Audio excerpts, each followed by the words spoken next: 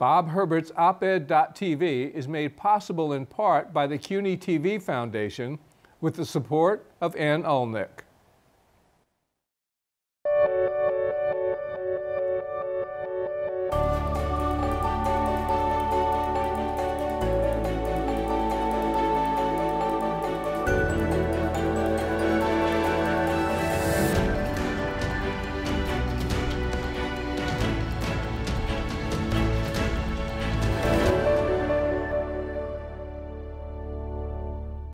Hi, I'm Bob Herbert. Welcome to op-ed.tv.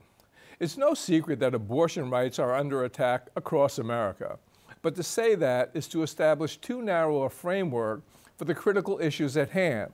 The simple fact is that right-wing politicians, religious zealots, and conservative activists have been waging a long-running, brutal, mean-spirited, and sometimes murderous assault on the rights and health of American women and girls. And this assault has dire implications for the health of American democracy.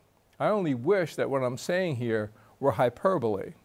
We'll talk about this crisis and what can be done about it with my guest, Jennifer Weiss-Wolf, the Executive Director of the Birnbaum Women's Leadership Network at the NYU School of Law. She's also the Executive Director for Strategy at Ms. Magazine and a former Vice President and Fellow at NYU Law's Brennan Center for Justice. Wow, that is a mouthful. Jennifer, welcome.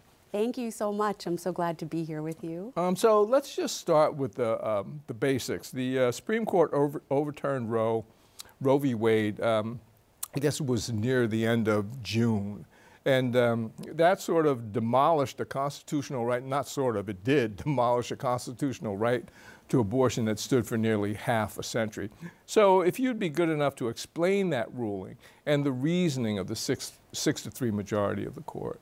Yeah, we actually had sort of a 1-2 punch in getting to hear about it too. If you remember, the decision was leaked several weeks before the actual opinion was issued, in which the majority of the court, now 6-3, overruled Roe versus Wade. They basically held that the 14th Amendment right to privacy that had been established through Roe and other cases around that time just didn't exist.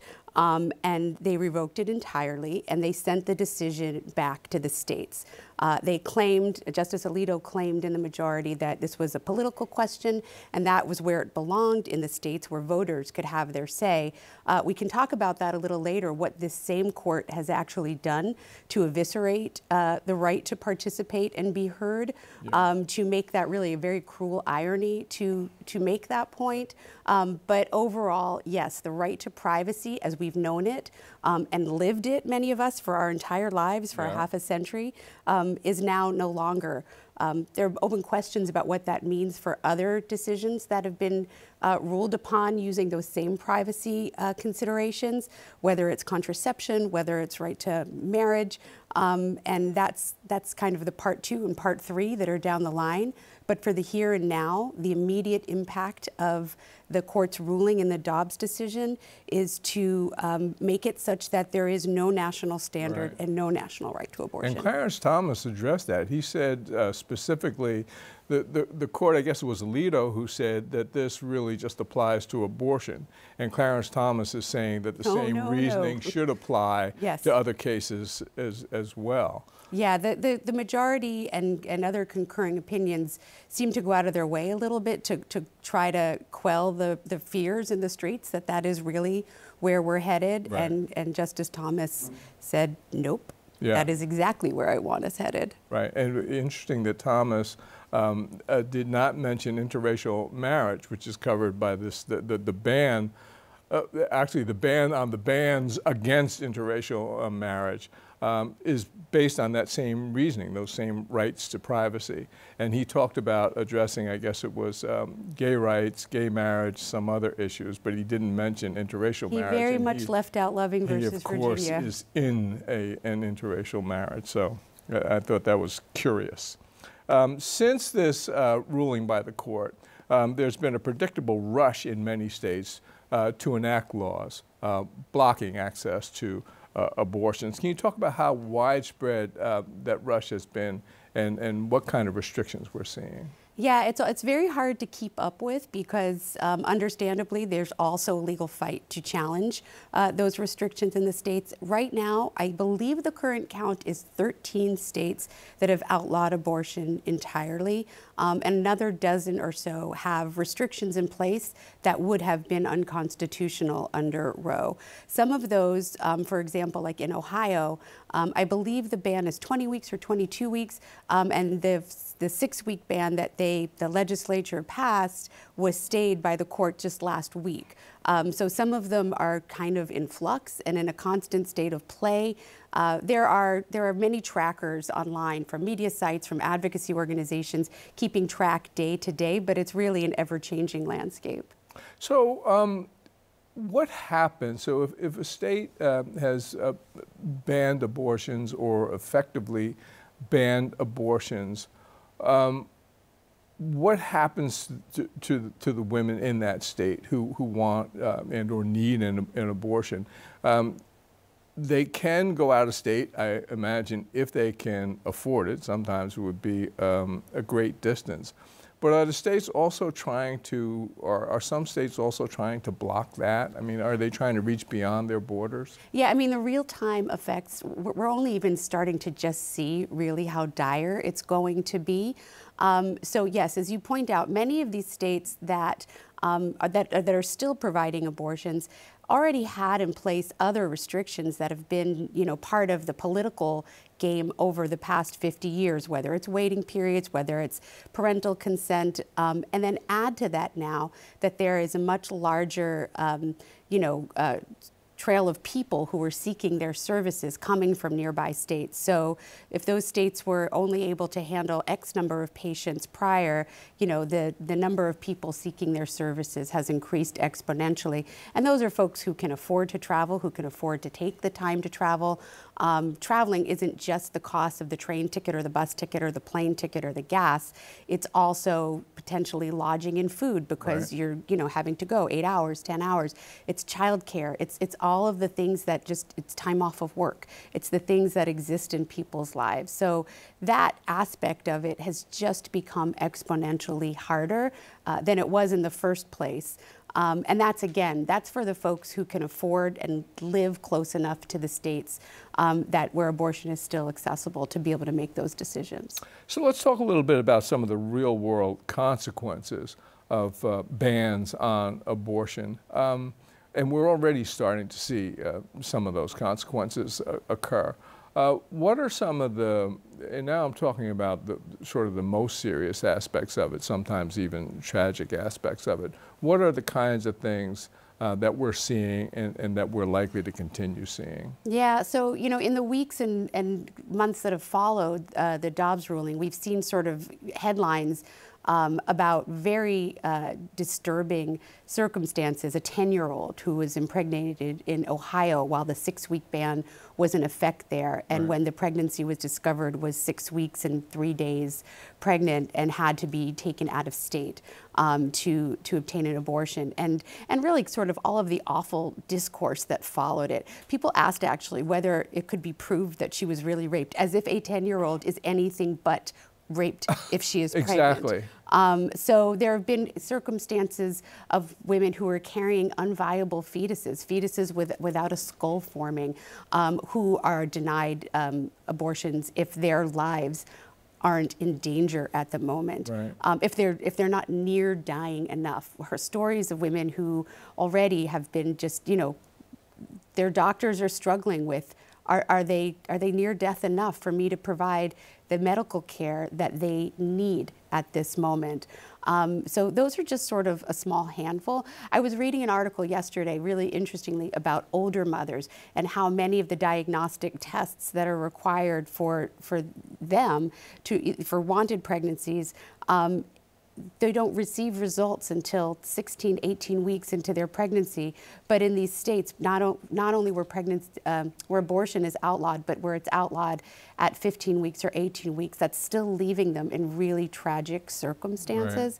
I think one of the narratives or the storytelling that's emerged during this time since June has not been that the world is filled with women who want abortions and women who don't, women who want to be pregnant and women who don't, but there's this huge gray area in between for people whose health is implicated by certain pregnancies, by all pregnancies, by medication they need that happens to be adjacent to pregnancy. So there have been stories about women who need treatment for cancer or treatment for diabetes who are being denied it either because they're pregnant or because they might become pregnant. It's just so widespread, and I think that where the political winds are beginning to shift is that people who might have assumed themselves outside of this, this boundary of people who need abortions or don't are realizing that they actually fall in that. If they are anyone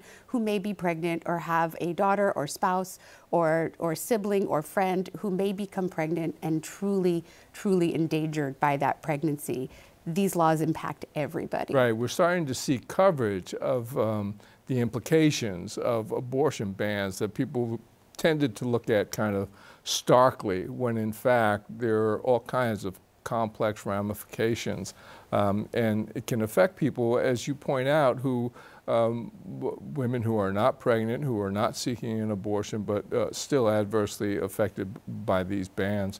You had mentioned, you mentioned a moment ago states with 6-week bans, and Texas, even before the Dobbs ruling, had enacted a ban on abortions after 6 weeks.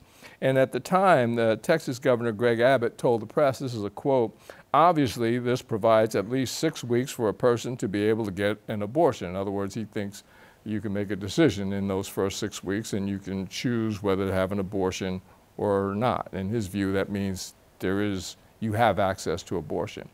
You pointed out very clearly that that is not true. It's not obvious that you have 6 weeks to make a decision. Explain what you meant. Okay, so Texas is like a whole kettle of fish here.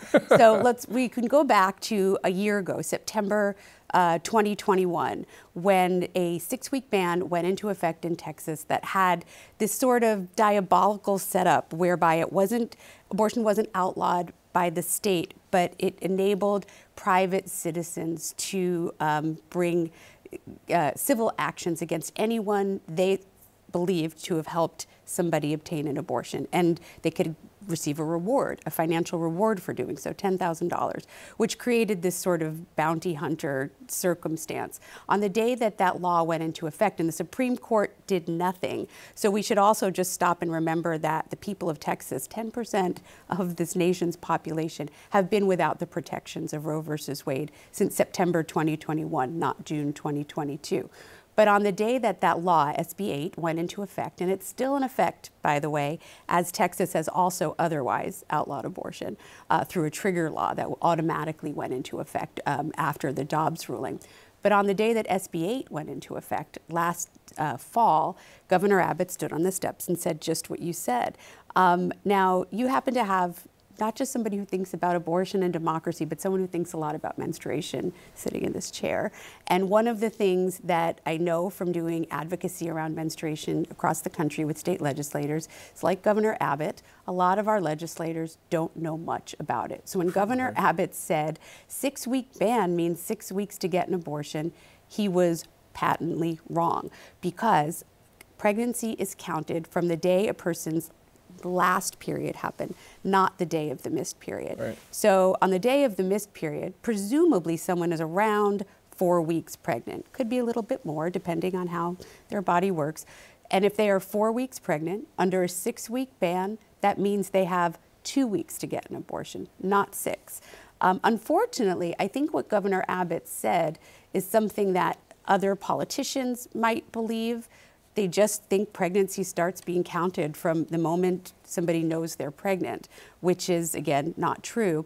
But I think everyday people might think that too. We have pretty abysmal sex ed in this country, and that's just not a commonly known or talked about aspect of our lives in any event, but it's absolutely deadly now.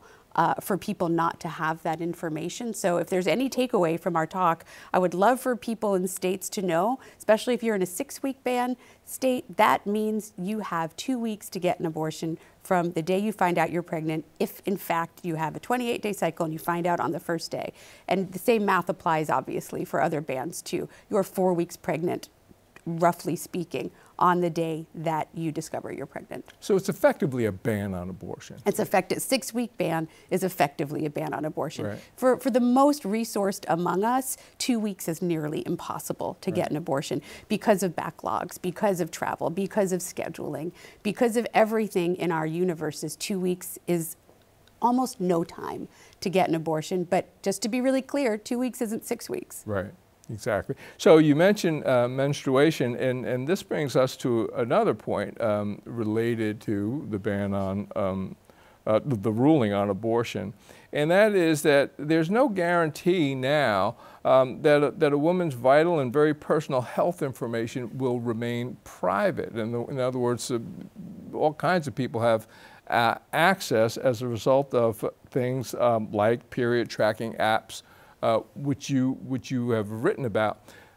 Can you explain what they are and why period tracking apps have now become a potential vulnerability for women?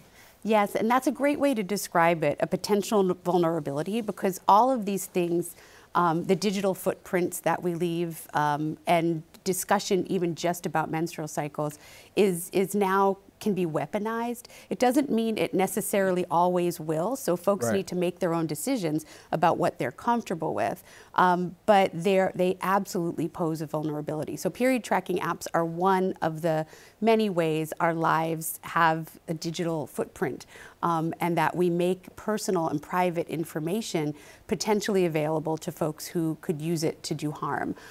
So for period tracking apps, they are just that. They're digital devices that enable you to enter information about your cycle, about moods, about body temperature, you name it. I mean, all of the things that are part of how one would track that aspect of their lives. But the difference is that you're doing it online and you're actually creating something of an algorithm about your own existence. Right. You're creating a footprint about that if somebody really wanted to know if you became pregnant on a certain date, or if you somehow missed a period, they would be able to obtain that information. The information that is garnered by apps has sort of, the apps kind of run a wide gamut, let's say that, in terms of how they do business. So some actually enable you, and you can check certain privacy boxes, but enable your information to be aggregated and sold to advertisers, to other marketing opportunities. Some enable you to click off, certain boxes to have protection. But then it also depends on how that app is storing that information. If it's stored on the cloud, for example, it can be subject to a subpoena by law enforcement. Even if it's on your own phone and not on sort of a broader platform, it could still be the subject of a search warrant. So none of this, quite frankly, in the period tracking app has come to any sort of dystopian reality at the moment. When the leak decision came down, a tweet went viral saying, everybody delete your period tracking apps. And a lot of folks pointed out that there are other ways that our private information, Google searches, using your credit card to buy certain items at the CVS drugstore, pregnancy tests or otherwise, are also part of that algorithm, and some of them pose more danger perhaps than period tracking apps. But the truth of the matter is we're living in kind of a wild legal west now for what this is all going to look like. I have kids of the age who would be using apps like that, and I've advised them not to use them. Right. I will say that I also worry, just like we talked about a few moments ago, about people's own literacy and body literacy. I do worry that they don't have access to the kind of information and education they need, and period tracking apps might have filled that gap for them, and I want them to be able to understand how pregnancy works and how to avoid pregnancy and all of the things that matter so much also in this new era. So it's complicated, I think, is the answer. Do it, don't do it. Everything has a risk, and like you said, everything has a vulnerability. And we do know that there are people out there who are looking for clues trying to find out who may be trying to access an abortion, what medical personnel or other health professionals might be involved in advising women on abortion rights and that sort of thing. Yeah, so. I mean, that's already happening too. The criminalization of pregnancy outcomes is a reality in this country, and there are already women who have been arrested, detained, and incarcerated for pregnancy outcomes. And like you said, there are an array of individuals now and actors who have access to that information, from their doctors to their coaches. There was an article recently about a soccer team, I think, in Florida, where we're providing a full menstrual tracking opportunity was required to participate in that sports team. And again, for nefarious purposes, maybe, maybe not, hard to say, but we know now that the dangers are just too real, and there are risks that many of us don't want to bear. I think a very important aspect of this story, which is maybe not getting enough coverage, but which you've been all over, is that this isn't just about abortion. It's also about the systematic undermining of our democracy, which actually has been underway for a long time prior to this court ruling or even the specific most recent debates about abortion. But you've argued persuasively that abortion rights and women's rights are directly tied to the health of American democracy. Can you explain what you meant by that? Yeah, and it's such an important piece of the story right now, because it is our future, and this is where we all play a part in what comes next. And that is that the very structures of our systems of democracy, how we participate, where, when we vote, who represents us in our state legislatures, in Congress, who's sitting on the courts that hear our cases, all of that is obviously a huge piece of the story about abortion rights and privacy rights and women's rights and equality rights. Right. And we are seeing an utter demise of those in our country. The United States, for the first time, was listed as a backsliding democracy last year by a European think tank, by various metrics for participation and transparency and engagement. And that's everything from gerrymandered political districts to vote suppression, to these attacks sort of on the integrity of our elections, and this notion of not even being able to know who won and counting the votes. Texas, once again, is sort of our case in point. Always Texas. Always Texas. Of a state where gerrymandering practices in the last redistricting cycle led to a circumstance where the people's will is not represented in the state legislature.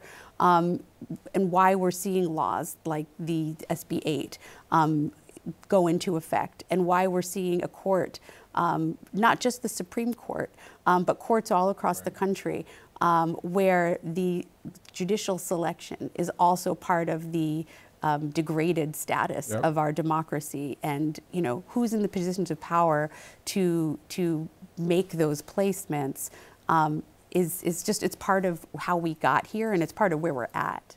We've only got a couple of minutes left, but I'd like to talk about what can be done. It is a crisis. It's a growing crisis, but there are also people all over the country who are fighting back against this.